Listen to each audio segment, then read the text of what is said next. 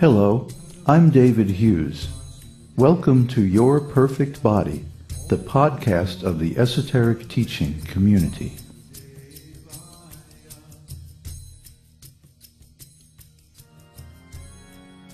Today's selection is an essay entitled, "There is Only One."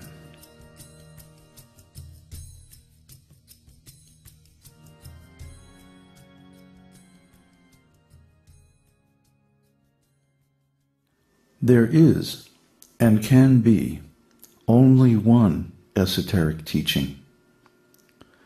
The esoteric teaching is the spiritual ontology.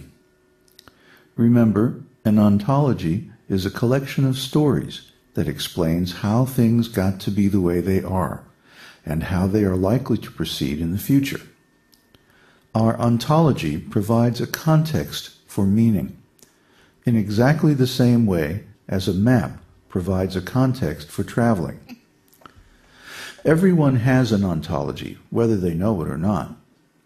Our ontology gives meaning to our experience and helps us to make sound decisions based on the likely consequences of our actions.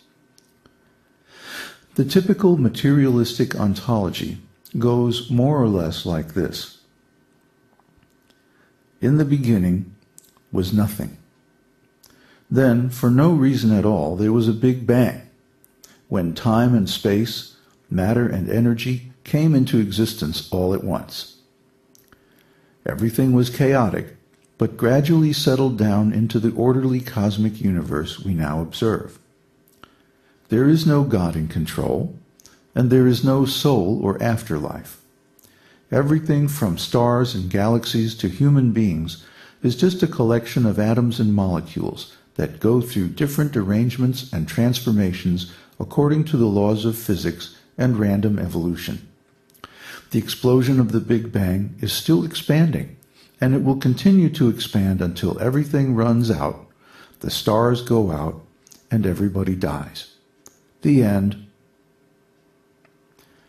That's not a very convincing story, is it?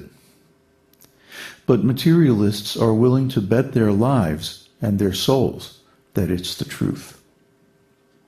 It is easy to understand, considering this ontology, why the materialists are so dry, envious, and full of anxiety. They think that we have only a short time to enjoy life before death destroys us forever and the universe runs down like a spring-powered clock. How depressing. Certainly we can do better than that. Well, just as the materialists have their ontology, people who are interested in spiritual life have their ontology, and this is the esoteric teaching. Most spiritual paths utilize only a small part of the complete esoteric teaching, and many use a distorted copy of the esoteric teaching. But all spiritual paths and religions share a more or less common ontology. The spiritual ontology of the esoteric teaching goes more or less like this. The spiritual world exists eternally, without beginning or end. In the spiritual sky, an uncountable number of effulgent spiritual planets emanate from the transcendental body of the Supreme Personality of Godhead. An unlimited number of spiritual living entities also emanate from him, and he maintains wonderful, ecstatic, loving relationships with all of them. Since the living entities are given free will by the Lord, some of them desire to live apart from him. Although this is not good for them, out of love he satisfies their desire by allowing them to live in the material world, which is a temporary dark cloud in a far corner of the spiritual sky. The material world emanates from an expansion of an expansion of an expansion of the Supreme Personality of Godhead, and within this cloud the Lord is not visible to the living entities. When its time of manifestation is complete, the material world is again withdrawn into the transcendental body of the Lord. The spiritual living entities in the material world transmigrate from body to body according to their karma, suffering in separation from their loving relationship with their eternal friend, the Supreme Lord.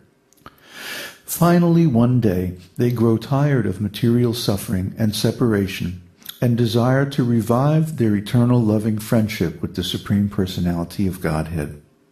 At that time, their good fortune manifests, and through the kindness of the Lord and his devotees, they rediscover their eternal identity and perfect spiritual form in ecstatic relationship with the Supreme Personality of Godhead. At this time, they transfer back to the spiritual world, which is their real home, and live happily ever after with their dear friend, the Supreme Lord.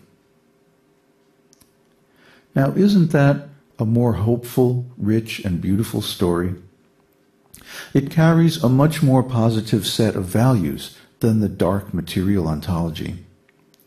Even if this story isn't literally true, it provides a much warmer and more optimistic framework to view life than the material ontology. Well, the good news is that the ontology of the esoteric teaching is true. In fact, it is the absolute truth, that truth which remains true throughout all dimensions of time and space, in all conditions and states, for all living entities. The bad news is that so few people in this sorry material world accept the spiritual ontology, and this is their great misfortune. The spiritual ontology of the esoteric teaching is the background for all spiritual paths, practices, and religious teachings. You will find that the complete esoteric teaching contains everything that is found in all the other religious teachings of the world, and a great deal more besides. The esoteric teaching is the most complete spiritual teaching in the world.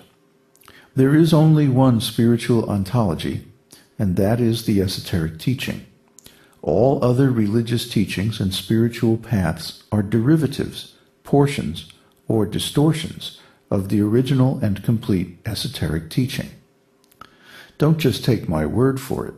Become a student of the esoteric teaching and experience it for yourself. Now, think for a moment about the nature of an ontology. We all have an ontology, and we use our ontology like a map that tells us where we are, what we're doing, and what is going to be the likely outcome of any decisions or actions that we make. So, what happens if our map is incomplete or wrong?